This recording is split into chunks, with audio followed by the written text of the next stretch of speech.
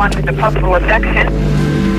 The owner of that premises has seen 2 Asians driving a green Camry, speeding up another Asian, then pulled that Asian into the boot. All we've got at this stage is a green Camry, no direction of travel. This is a live ticking bomb.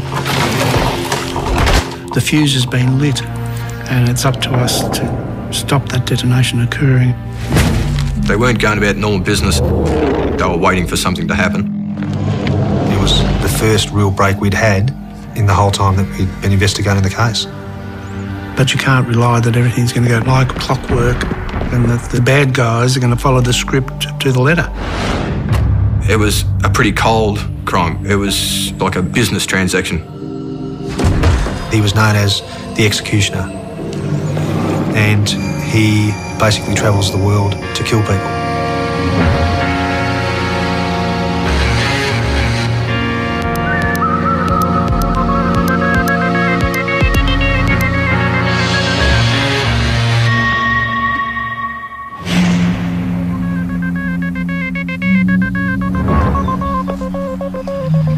Simon Says is a simple game with simple rules. You learn quickly to do what Simon says or you're out of the game. But when Simon is an international gangster and he says smuggle heroin, disobeying his instructions can have fatal consequences. We received a call to say that an attempted abduction had occurred at Regal Court in Glen Waverley and that the witness had seen an Asian male begging for his life and was down on his knees crying and obviously was in a distressed state. The second witness saw the 2 men then put the man into the boot of the car and then drove out of Regal Court. And fortunately for the police, the witness was able to record the registration number of the car and those details were passed on to the police. BK to all units in the Glen Waverley area. The vehicle we're looking for in relation to a possible abduction is Foxtrot Romeo November 929. Stand by, I'll get the usuals.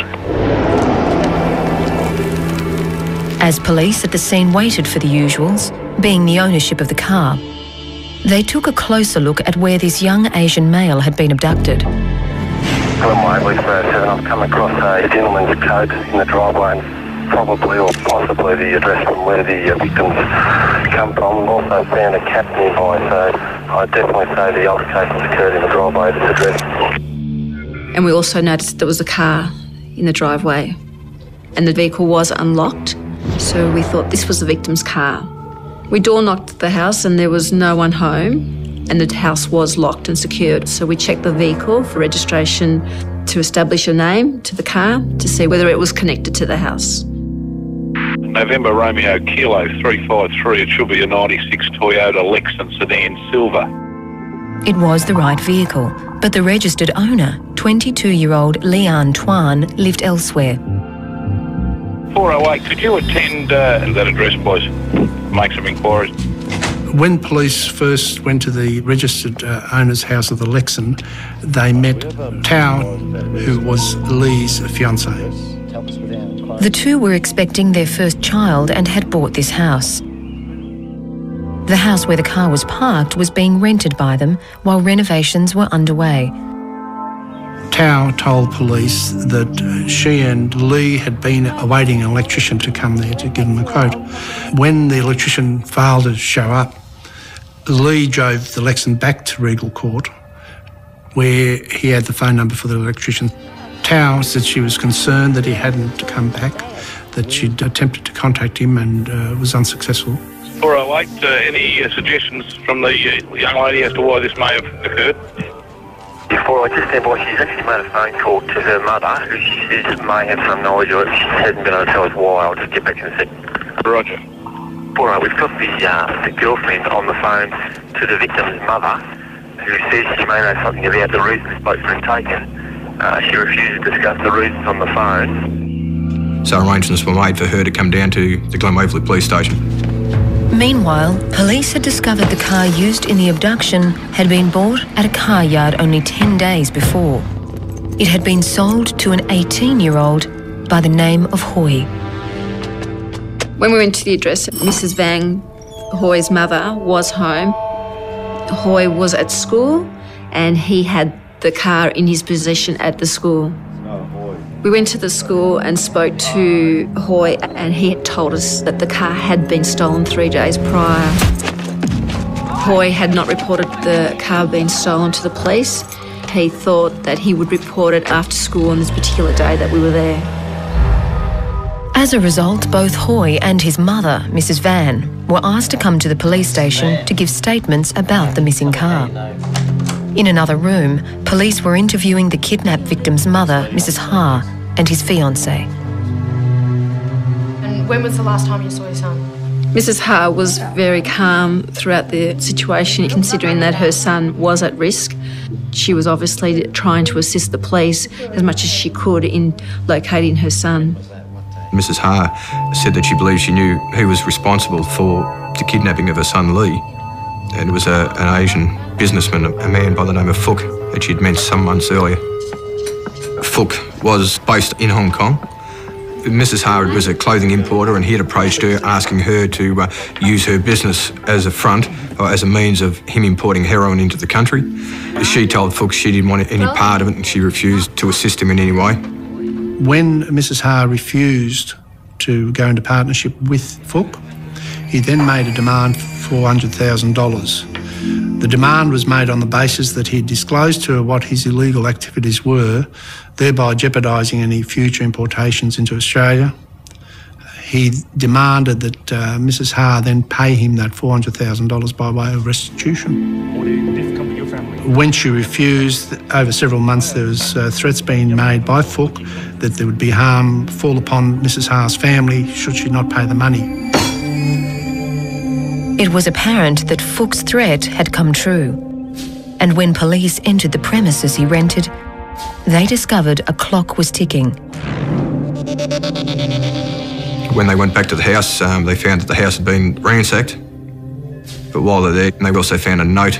She said it was in Lee's handwriting. It was written in Vietnamese. It basically said that he'd gone with Phuc's people and to tell his mother that she had 72 hours to pay the money that Phuc was asking for. We know that it's a live ticking bomb. The fuse has been lit, and it's up to us to stop that detonation occurring and to find the person alive.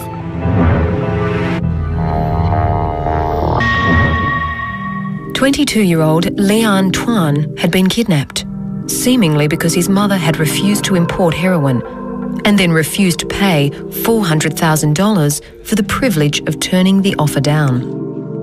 She was currently in the police station making a call to Hong Kong, to the person who had ordered her son's abduction, Truong Hong Phuc. When she spoke to Phuc again reinstated his demand for the money to be paid over, and if the money wasn't paid, he suggested that there would be harm to Lee. It wasn't play school, this was a genuine kidnapping with real concerns for the well-being and the welfare of Lee. If his criminal record was any indication, Phuc meant business. When police here contacted Hong Kong authorities, they learned he'd been jailed for manslaughter and was a major player in the international drug trade. But it was a connection here in Australia that was of great interest in the investigation. When we spoke to Mrs. Ha about Phuc and how she first met him, she told police that Phuc was actually introduced to her through Mrs. Van. Phuc was actually Mrs. Van's brother. Mrs. Van is the mother of Hoy, the registered owner of the Camry that was used in the kidnapping. Mrs. Van and her son were currently giving statements about the missing car that they told police had been stolen. We were able to identify that some 3 days prior to the kidnapping, the vehicle had been intercepted on the Hume Highway heading towards New South Wales. And it was intercepted by police again in Goulburn for another traffic infringement. The driver was spoken to by police, his details were obtained. The driver was identified as a person by the name of Long, who gave an address in Victoria. We'd made inquiries at the address that he'd given. He wasn't anywhere to be found. So surveillance was placed on his premises and other areas that he was known to frequent.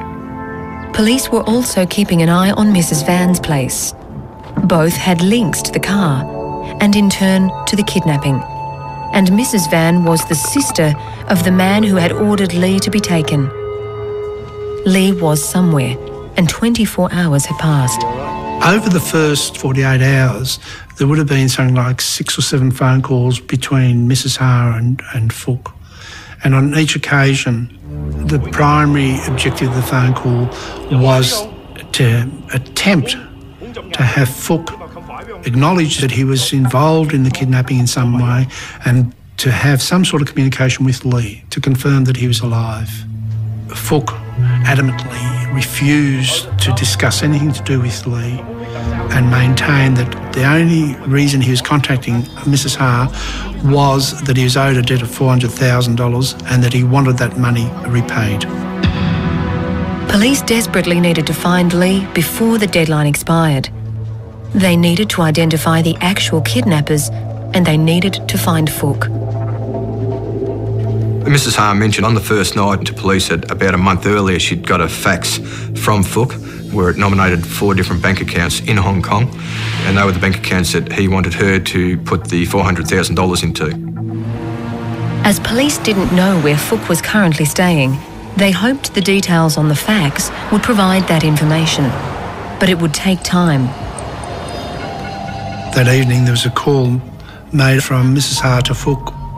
We asked that Mrs. Ha ask for a further extension on the 72-hour deadline.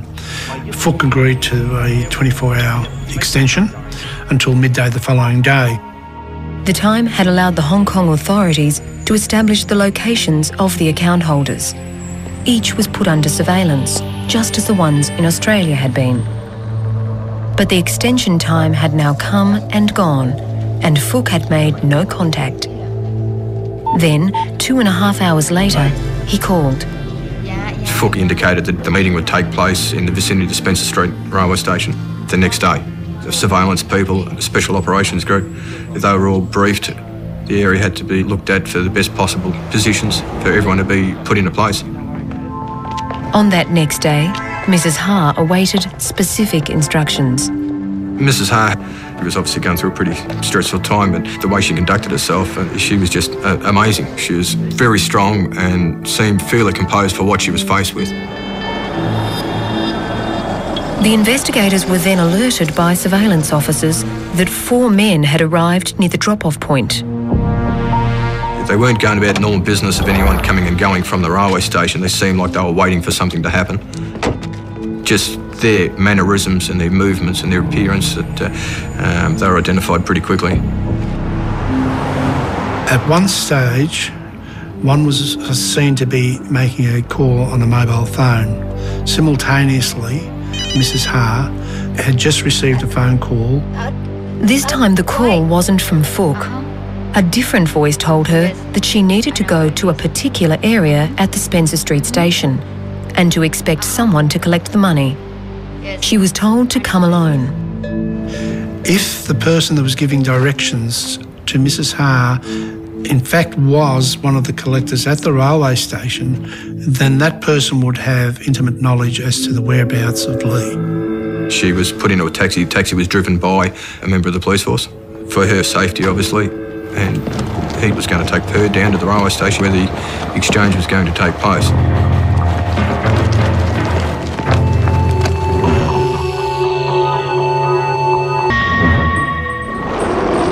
After a harrowing 5 days and no phone contact with her kidnapped son, Mrs. Ha was about to exchange $400,000 for his safe return. Fook told Mrs. Ha that he was sending down a pawn, as he referred to him, to collect the money, and that within 2 hours of that occurring, she would get a further phone call that would give her the location of her son. That was the afternoon before. Now, residences both here and overseas were ready to be raided and searched, and Special Operations Group members were ready for the handover. Once an exchange was made, the 4 that had been identified at the railway station, they'd be kept under surveillance in the hope that they would then take us back to a premises or some sort of contact either with Fook or with Lee or with any of the kidnappers, any of the people involved in the whole situation. But that hope was quickly dashed. One of the males did actually see some of the covert arrest crews in position, and pretty much immediately he was seen to get onto a phone, and he could have been making contact with Fook or with any of the kidnappers. So the arrest crews were given the instruction to arrest the males straight away. And at that same time, all the various crews that were maintaining surveillance on the addresses in Victoria and also in Hong Kong were notified to execute search warrants. As this unfolded, Mrs. Ha received a phone call. The caller was unhappy with Mrs. Ha, and they didn't think Mrs. Ha was playing the game properly. She was further instructed to make a phone call within an hour to receive further instructions. But when she called Fook's number, it continually went to voicemail. The main priority was Lee's whereabouts and whether the events of that day had any effect on his welfare. At this stage, the police had in custody the 4 men who were now being questioned. They basically gave an account of being asked to collect some money, and they were going to receive an amount of cash, I think it was $5,000, just for collecting the money from a lady. But they weren't giving any other indication that they had any other connection with the kidnapping or any other knowledge of Fook or Lee's whereabouts. And as a result of that, they were released. The raids on the houses here in Australia weren't promising either. No evidence, no Lee. But in Hong Kong, where 2 men were arrested, there was a definite link to the kidnapping. In the execution of the search warrants in Hong Kong, we were able to locate the original fax that was forwarded to Mrs. Ha with the demand, plus the fax machine itself. More importantly, there was a suggestion that Fook himself may have been there. There was an address book that contained Mrs. Van's details from Clayton, the mother of Hoy, the registered owner of the Camry that was used in the kidnapping. So there's a few items there that gave a direct link with Fook. Neither police nor the distraught family have heard from the kidnappers for more than 10 days. Detectives now hold grave fears for Tuan Lee's safety. They have principals overseas that have organised and orchestrated the kidnapping. They've obtained the services of local people here in Victoria to carry out the actual kidnapping. In an effort to confirm the safety of Lee and to attempt to secure his release, a media conference was conducted where Tao and Mrs. Ha pleaded for the safe return of their son Lee. The distraught girlfriend and the mother of the kidnapped man are too frightened to show their faces, but pleaded for 22-year-old Tuan Ann Lee's safe return. If you got my fiancé, can you please release him for me? Because I'm pregnant. I'm a young lady and I really need my husband's help. Fighting back tears, Mr. Lee's mother spoke through an interpreter. Please release my son to be back safely with his family. My son is innocent. But the only outcome was the discovery of the car used in the abduction. It was found locked and neatly parked, only streets away from the scene of the crime. The first priority was to get the car out to our forensic science laboratory in the hope that it could shed any sort of evidence, whether it be fingerprints, DNA, samples of the clothing, hair, anything at all from any part of the car. They didn't find anything in the car. One thing they found was traces of some type of powder or cleaning compound, so it was pretty apparent that the car had been pretty thoroughly cleaned before it had been left in Seaford. It was a bit disappointing to find the car in that state, but you'd almost expect that that was going to be the case. Either the car was found in that state or it was found a shell somewhere. We arranged for Hoy to come back in to give us an indication as to what may have been different with the car or may have been missing from the car, and he told us that he believed that there was a P-plate, a floor mat and a street directory missing from the car. And then almost a month to the day after the car had been found, we got a phone call from a member from the homicide squad to say that Lee's body had been found in a drain in Noble Park. The male person was found wearing clothing that was similar to that worn by Mr. Lee when he was kidnapped. and it was apparent that he had tattoos that were consistent with those that Mr. Lee had. Police divers arrived at the Noble Park drain today, scouring a 2-kilometre stretch near where a man's body was discovered late yesterday. It was partly decomposed. Detectives believe it had been in the drain at least a few days. School children spotted it through an open grate. Search and rescue officers began an arduous line search, carefully combing surrounding grassland for any clue. At the post-mortem, it was established that the cause of death was a single gunshot wound to the head.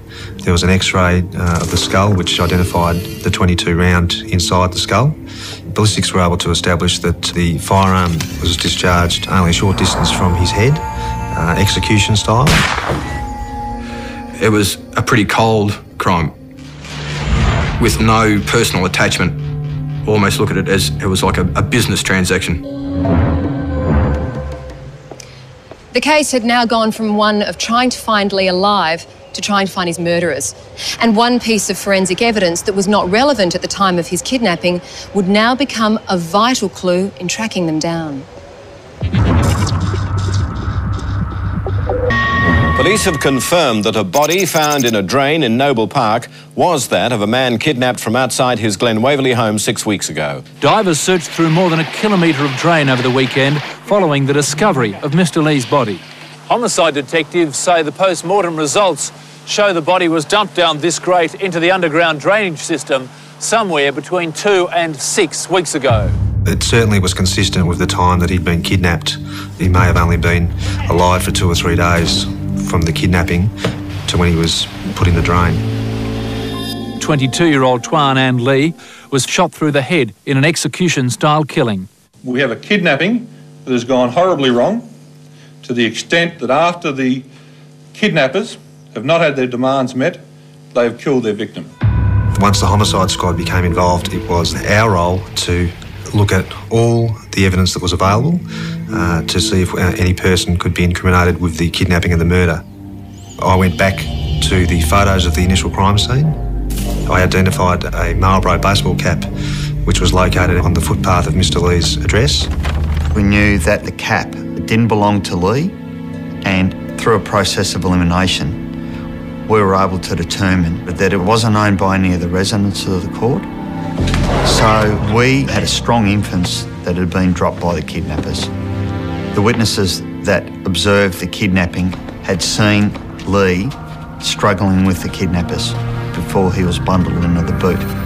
There were 2 men beating another man in the stomach, and then a car with the boot open reversed back into the court, and the man that was being hit started crying. He was calling out, "Help, help."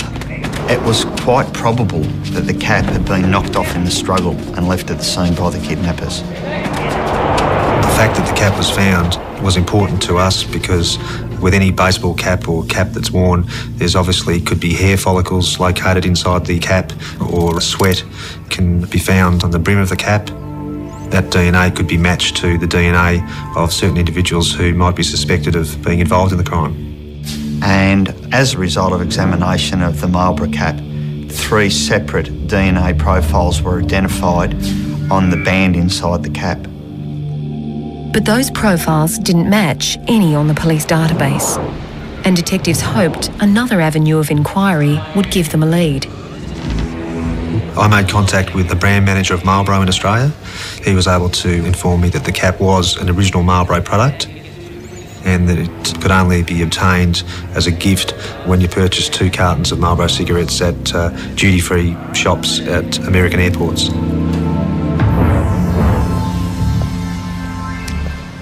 $90,000 of these caps had been given away, and finding the person or persons who had worn one of them 12,000 kilometres away here in Melbourne was almost impossible. So detectives put that line of inquiry to one side and looked for further clues to the kidnappers closer to home. It was important to investigators to find the house where Lee had been held hostage, because every contact leaves us traces, and we were hopeful to get some traces of the kidnappers at the house. Police believed that it was likely that Lee was held somewhere near where his body had been initially dumped into the drainage system.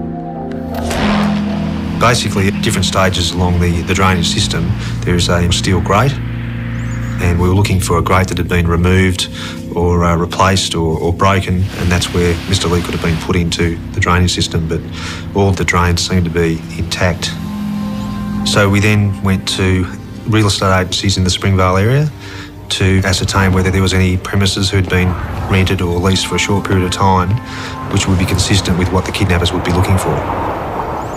And we were lucky enough to find in one real estate agency that Mrs Van had attended and rented a property approximately a month prior to the kidnapping. She only wanted the premises for a short period of time and broke the lease after a month, which was consistent with the times when Mr Lee went missing and after he was killed. While the renting of the property didn't implicate Mrs Van in the kidnapping, the fact that she was the sister of Fook, their prime suspect, meant this information could not be ignored, just as the activities at the house were not ignored by neighbours.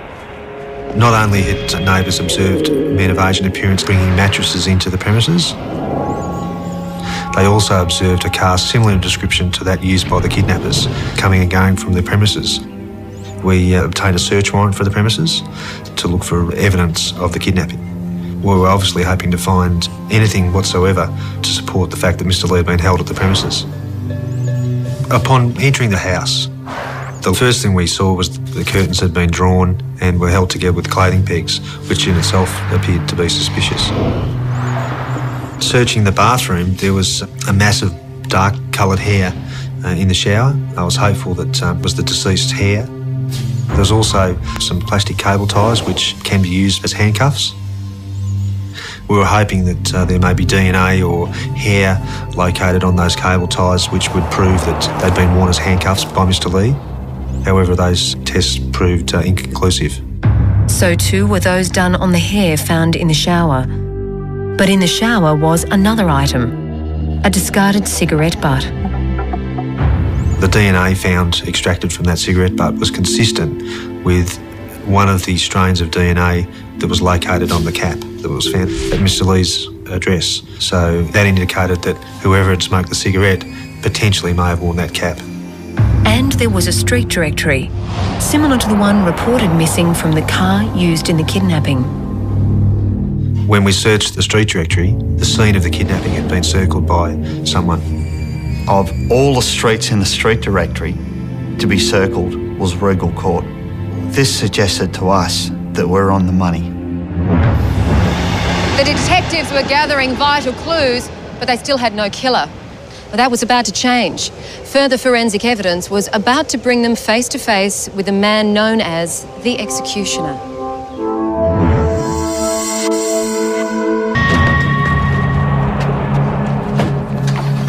Police had gleaned evidence from the place Lee had been kidnapped from and the likely place he had been kept before being killed. But they were no nearer to finding those who had shot him. But because Mrs Ha knew the mobile phone number that Fook had been using during his negotiations with her before and after the kidnapping, police began to track its movements. They were hopeful the records would lead them to those who undertook his dirty work.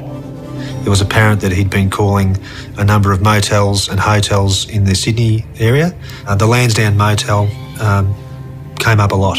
There was a significant number of calls to that motel on the 3rd of May, which was only a couple of days after the kidnapping. So we went through every guest registration card on the 3rd of May,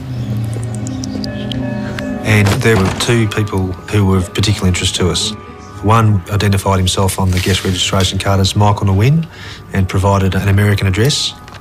The other was Bui Tuan, who provided an address in Los Angeles and a telephone number on his guest registration card. The timing and arrival of these guests seemed more than a coincidence when police looked at the evidence that had been found in the Hong Kong raids. One of the exhibits found in Hong Kong was a novel titled Until Proven Guilty. When we searched through the pages of the book, we found the telephone number of the Lansdowne Motel, and not only the telephone number, but the number 128 was written next to that number, which in fact was the room number that Bui Tuan was staying in at the Lansdowne Motel. Adjacent to that page was the home telephone number in America for Bui Tuan. What it gave police was fantastic evidence to support our claims that Fook not only knew Bui Tuan, but knew that he was staying in that motel and that particular room at the time directly after the kidnapping. And the fact that the people staying were Vietnamese people who claimed to be from America was very significant to us, because the cap found at the crime scene could only be obtained from duty-free outlets in America, and these two people claimed to be from America. When checks were done on the two, Michael Nguyen and his details were false. Bui Tuan, on the other hand, was who he claimed.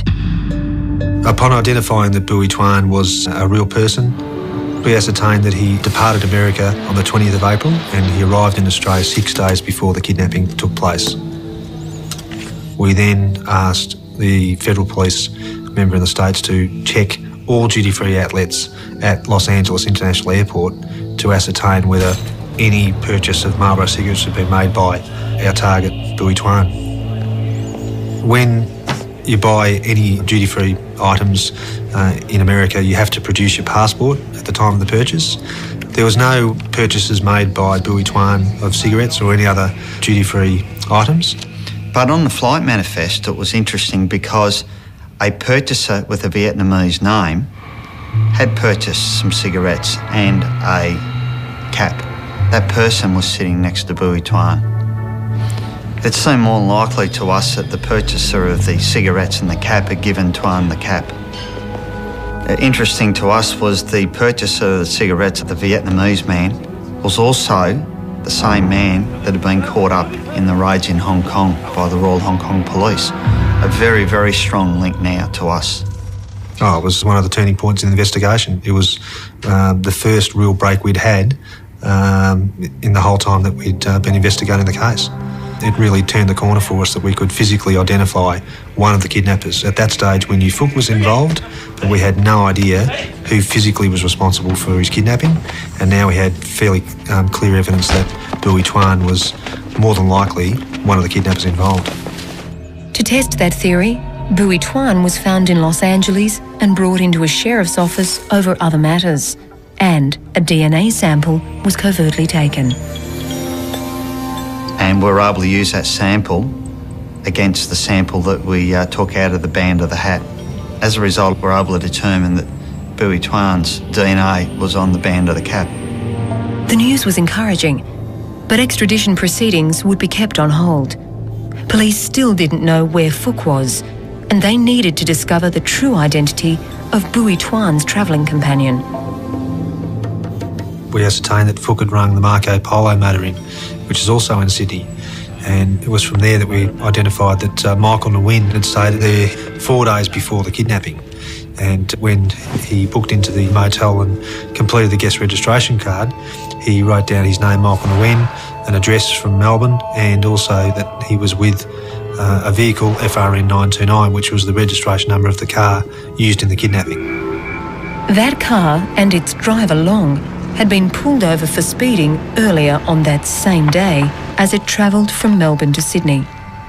It was fantastic for us because we had not only Long associated with that vehicle, we now had Michael Nguyen positively with that vehicle that was used in the kidnapping 4 days later.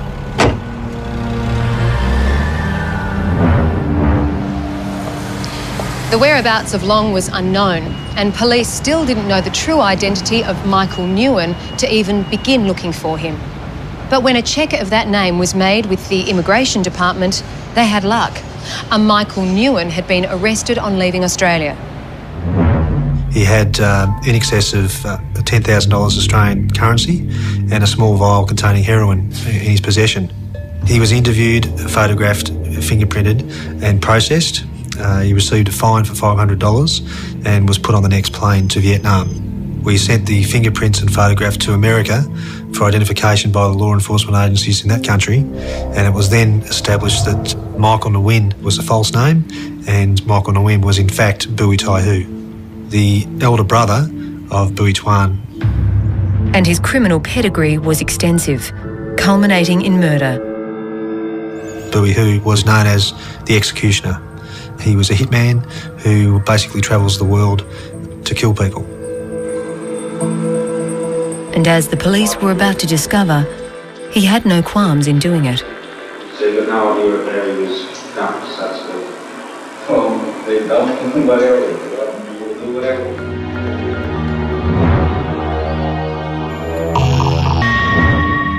Detectives investigating the kidnap and murder of Leanne Truong had identified two suspects who were connected to evidence found at the place he was abducted. We knew that Bowie Hu was connected to the car that was used in the kidnapping. His brother, Bowie Truong, was connected to the cap that was found at the kidnapping scene, and both of them had been contacted by Fook while they were in Sydney at the motel. Now Fook's phone records would place them in Melbourne. He had called one mobile number 15 times during the day of the kidnapping and in the 3 days following. Upon tracking the phone's movement, we were able to ascertain that it was making calls from the location of the kidnapping, from the location where the deceased was held prisoner, and also it was making calls from the motel, or the area of the motel where the Bowie brothers were staying after the kidnapping. It was apparent to us that it could only have been the Bowie brothers that were using that phone. So from starting with just a few pieces of the jigsaw, we now had a substantial part of the puzzle solved. In our opinion, it was clear that Fook was calling the shots from Hong Kong. Bowie Tai Hu was the executioner of that group, and that he'd asked his brother, Bowie Truong, to assist him, and that Long was the driver of the kidnapped vehicle, and that he was chauffeuring the two Americans around Australia. On the day of the kidnapping, police believed that Long dropped off his American companions at Lee's rental place sometime before midday. The two Americans have secreted themselves inside the premises, while Long has then driven to a neighbouring suburb and waited for further instructions. According to phone records, at 12:01, the Bowies called Long's mobile. Police believed this was to alert him that Lee had just arrived home. They have then forced him to write the ransom note.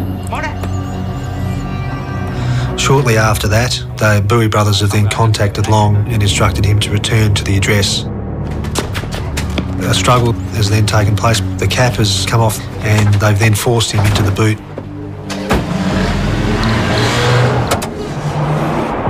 We presume that they drove straight to the kidnapping house, and there he was held against his will. We believe that 4 days after Mr. Lee was kidnapped, they shot him in the head.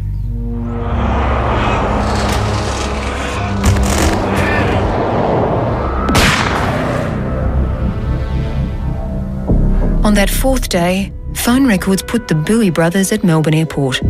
It was 2:25 p.m. and they were about to fly to Sydney. Only 15 minutes later, Fook called Lee's mother. Even though Lee was dead, he was still demanding his money.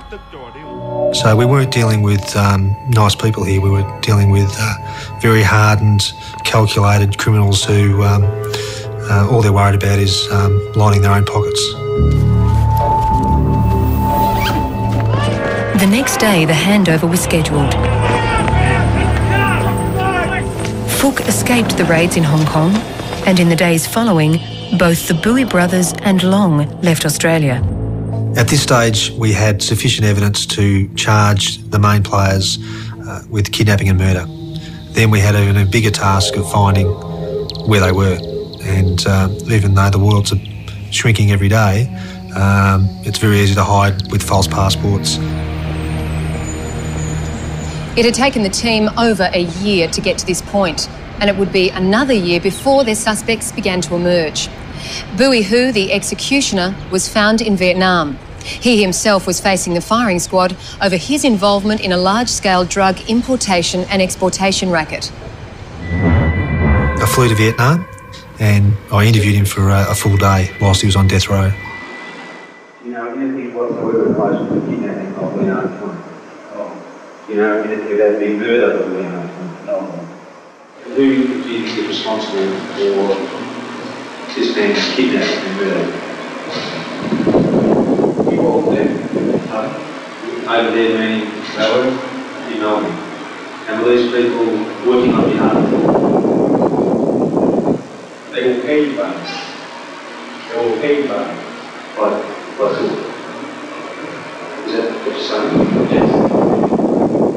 I put it to you that you're part of an international pyramid syndicate controlled by Cook. He instructed you to travel to Australia in company with your brother, who is Truong. No. And I put it to you that when Leon Truong has returned home, you go there, assaulted him, put him in the boot of the car, and then travelled to Glendale Road in Springvale. There this man was held captive for a number of days, prior to you killing him with a .22 firearm. Really? And then travelled to Sydney to escape the police. Sounds really interesting. Do you know what happened to the boy after he was killed? No. Have you read the papers? I couldn't hear that. So you've got no idea of how he was done, so to speak? Well, they don't think whatever. You will do whatever.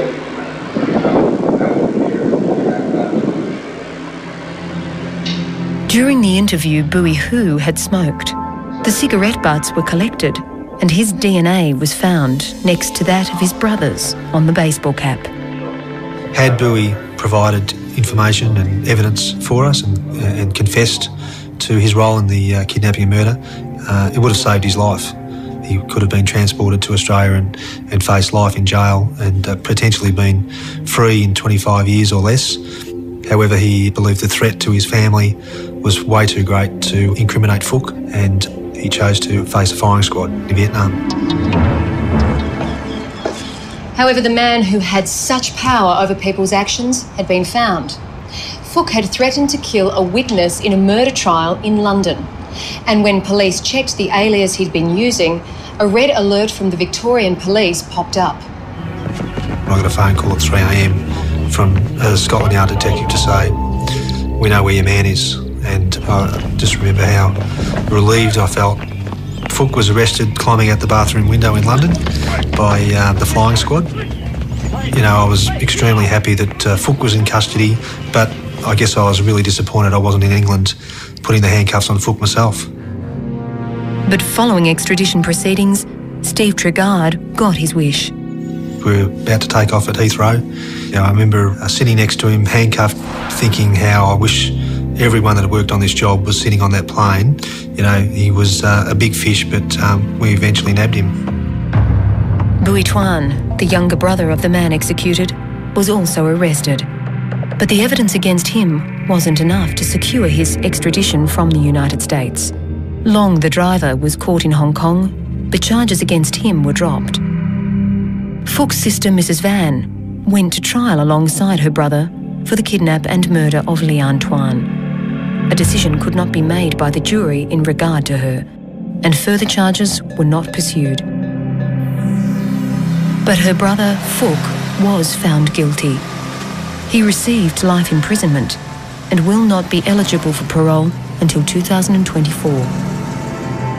How can you describe a person who's taken the life of a young man who's barely 21 in order to continue on in his trade of heroin importation, which in itself leads to hundreds, if not thousands, of deaths? It was an amazing ride, a roller coaster ride, to get to the stage where we're sitting in court hearing those wonderful words, guilty. It was the best day of my career. But you know what the moral of the story is? Every dog has his day.